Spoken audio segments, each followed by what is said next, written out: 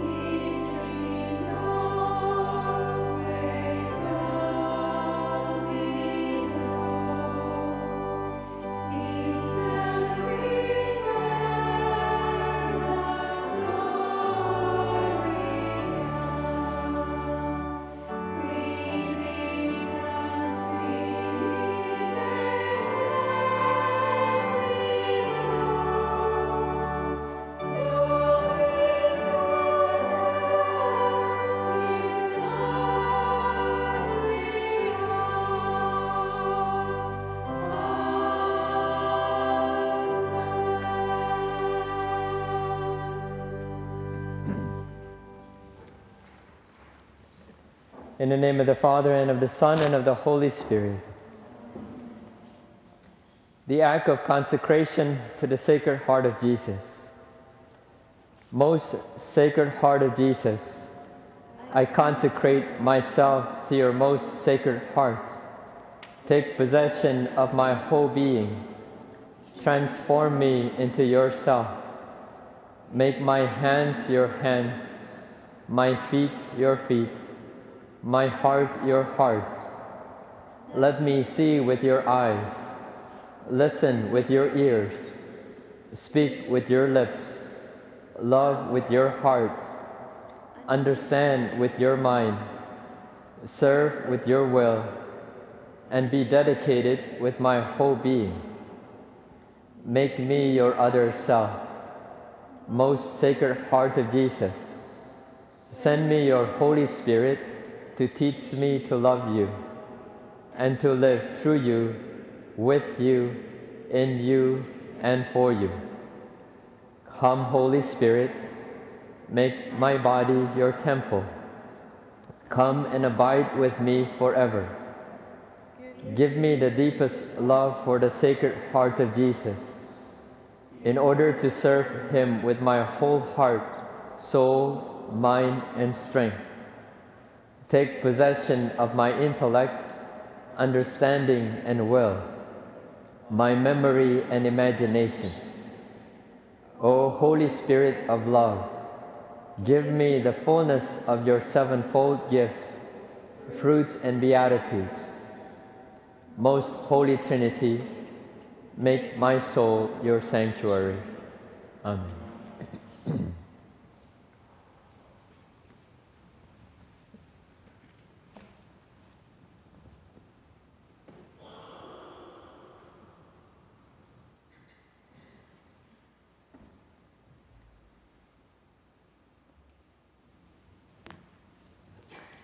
Please be seated.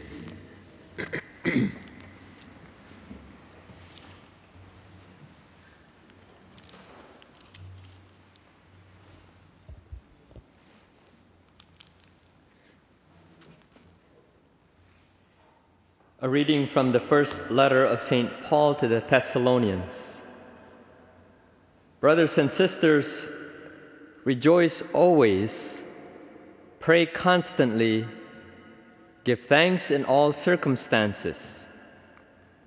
For this is the will of God in Christ Jesus for you. Do not quench the Spirit, do not despise prophesying, but test everything. Hold fast what is good, abstain from every form of evil.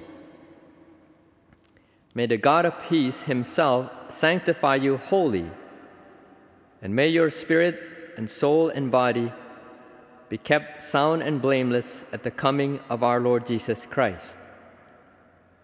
He who calls you is faithful, and he will do it. Verbum Domini.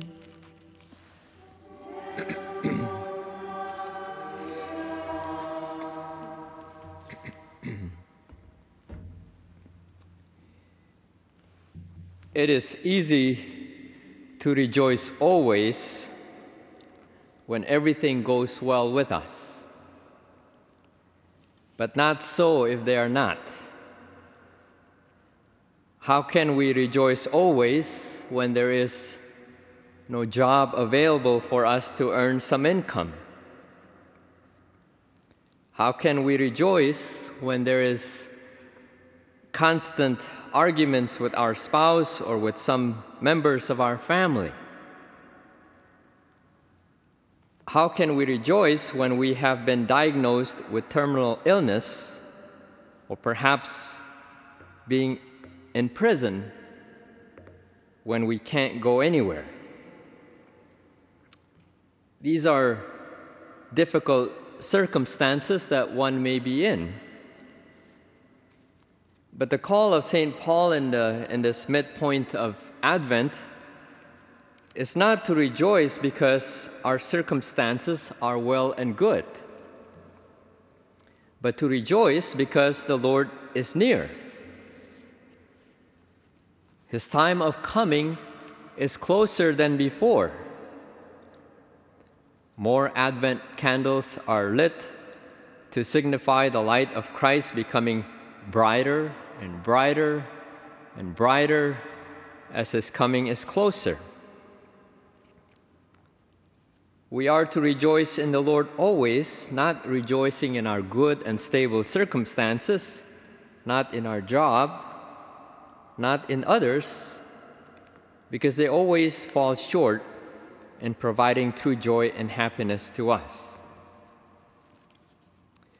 With the Lord, it is truly possible to rejoice in Him, even in the midst of our difficult circumstances.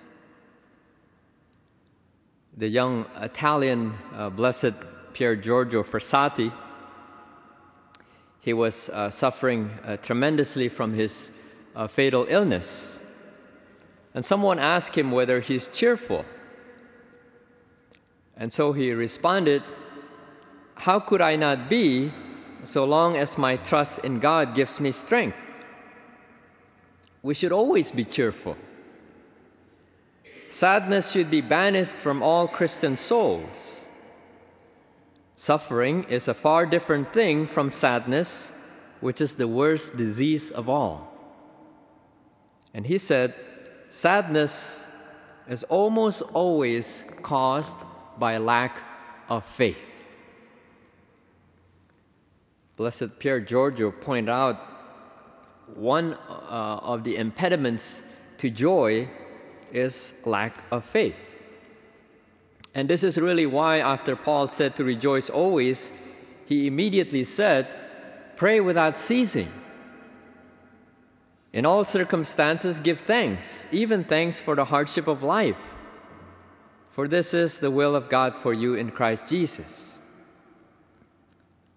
One needs faith. One exercises his faith when he prays. One exercises his faith when he gives thanks to God in all circumstances. So lack of faith is an impediment to joy, and exercising our faith is a source of joy. Another impediment to joy is sin in general, and sin against charity in particular. The Catechism lists those specific sins against charity that are considered as impediments to joy. They are sin of indifference, sin of ingratitude, of lukewarmness, sin of exadia or spiritual laziness, or hatred that comes from pride. You know, if we cultivate these things, surely we will drain out our joy quickly. But if we do the opposite, like constant practice of charity toward others, then no matter how small, no matter how insignificant it seems to us, then our acts of love may become our source of joy, because one of the fruits of charity is joy. These are just a few impediments that we want to guard ourselves against during this Advent, and few sources we want to look into in order to enable us to live joyfully our faith. Ultimately, it is the Lord who is the source of our joy, because all impediments to joy leads us away from Christ, and all sources of joy leads us closer to Christ. Again, it is truly possible to be joyful in the Lord, even if we're in the worst situation possible. Just a final illustration I wanted to give you is Saint Maximilian Kolbe. He's one of the greatest, I don't know about the greatest, but one of the great Franciscan saints. He's the one who suffered a brutal persecution at the hands of the Nazis. And so it was during this time when he wrote a letter, and this is what he said: "If you only knew how happy I am." This is in the midst of being in the concentration camp. "If you only knew how happy I am. My heart is full of that peace and joy which can be experienced even here on earth. Yes, in spite of the anxieties and worries of each day, at the bottom of my heart is always a peace and joy I cannot describe." The saints make the gospel real and tangible. They too encourage us with St. Paul, rejoice always. Rejoice in the Lord always. Don't lose hope in God's goodness. Pray without ceasing. In all circumstances, Give thanks to God, because this is His will in Christ Jesus.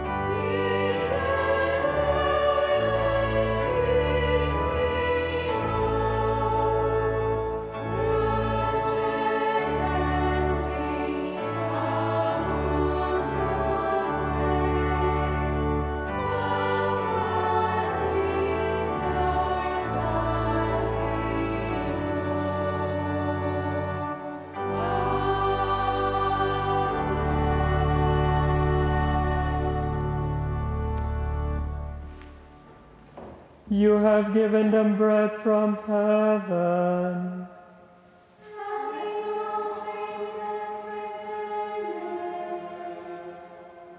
Let us pray. Lord Jesus Christ, you gave us the Eucharist as the memorial of your suffering and death. May our worship of this sacrament of your body and blood help us to experience the salvation you won for us and the peace of the kingdom, where you live with the Father and the Holy Spirit, one God, forever and ever.